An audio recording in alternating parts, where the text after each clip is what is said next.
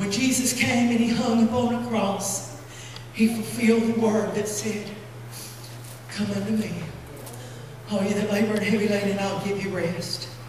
He fulfilled the word that said, for God so loved the world that He gave His only begotten Son, that whosoever believeth in Him should not perish, but have everlasting life. Amen. And He opened up a door. And when Jesus hung on the cross and He bled and died, and He cried out these last words, He said, it is finished. He was not talking about the pain. He was not talking about the humiliation. He was talking about what He came into this world to do. He completed it once and for all. It was done. And when He said it is finished, then the veil of the temple was rent from top to bottom.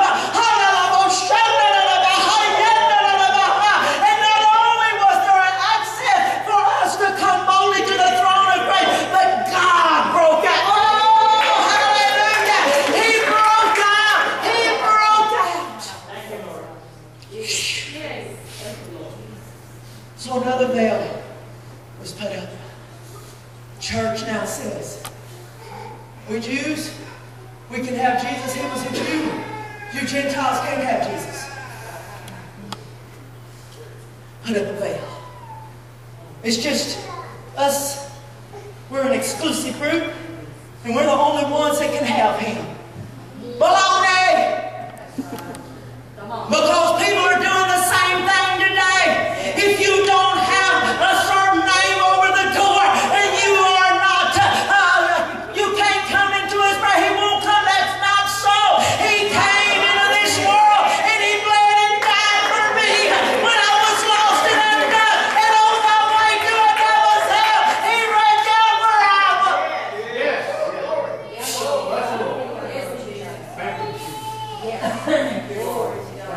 And so what happened?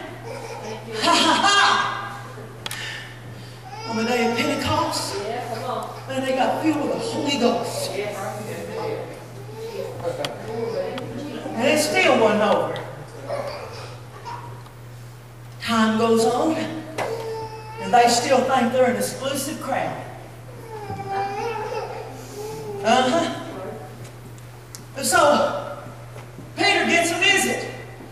He done fell into a trance. And he's waiting for him to fix dinner, sitting up on the roof. He done falls into a trance. God gives him a vision. Shows him all these animals. Telling him to slay thee. Oh, no. I'd never touch nothing that wasn't holy. God said, you watch out, boy. Don't you call what I have cleansed unholy. People have set themselves up as gods. That ought not to be, honey. There's only one God, and He's on the throne. Hallelujah. There is one who goes between us and Him, and that name is Jesus, who is at the right hand of the Father, making intercession for us today. Hallelujah. So a veil was put up. But there was no boy over there. He didn't have a pedigree. He didn't have a title. He didn't have a lineage. All he had was a hunger and a desire for God. He fasted. He done everything he knew to do. He blessed the Jews. He blessed the temple. He done everything. He gave alms. All of this. Wow, God sent an angel to him. To him? Yeah. I love this. The angel tells him about Simon Peter. That he's staying at a man's house. Tells him the address. If he'd have had an email or a cell phone, he'd have told him that. Amen. Tells him everything about him. And said, you go send for him and he'll come tell you what you ought to do. Now that's paraphrasing, you know that. And so, sure enough, he fell out on the roof, you know, he's waiting to eat, and now he's having a vision. About that time, and God tells him to go with him. Don't worry, don't question. Go with him. Who is it? Gentiles. Gentiles. Come on. But he goes. He stands up, he preaches.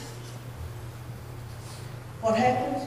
A whole bunch get saved. Glory to God. They get filled with the same Holy Ghost. The same Holy Ghost that fell on the day of Pentecost when 120 Jews got filled with the Holy Ghost, and they got filled with the Holy Ghost. Now he's got to go back to Jerusalem.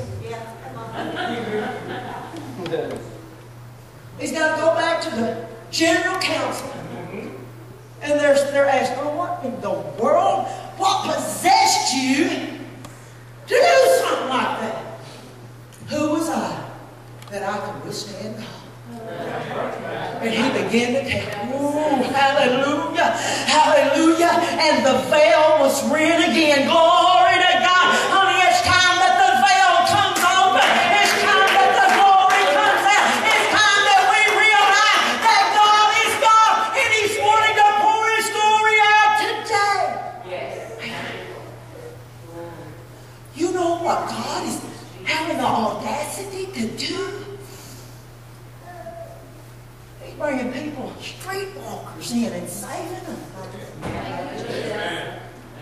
Amen. He's calling people to preach while they're still in prison. No. Yeah. You know what he done with me? Under the influence of alcohol. He started dealing with my heart to get saved. And then you know what else he done? He said, I choose you to preach. A woman, uneducated, husband not saved. Yeah. Yeah. Because he started tearing away the veils. And I believe this with all of my heart. God is raising up an army. He's raising up people out of obscurity. He's going to put people behind pulpits that their daddy or their granddaddy wasn't preachers. He's going to give them an experience with God. It's not going to take them as long as it took me. Why? Because time is running out and Jesus is about to come and the veils have got to be torn away. And he's going to use you. He's going to use you. We got to come to the place to where our ears are tuned in to the heavens. And we say, here am I. Send me. I don't understand it all. But here I am. Send me. Would you stand across the table?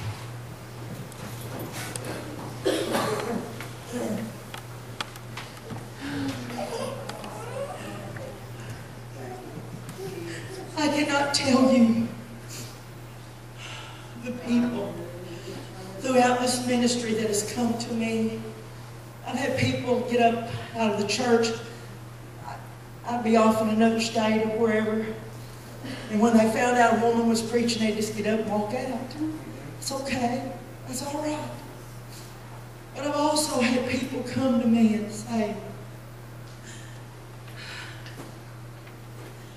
God made a believer out of it. You don't think that it would have been awesome? I would have thought it was the most glorious thing in the world. That God would have said, "Oh, we're going to call you to preach, and your wife is going to support you." I said,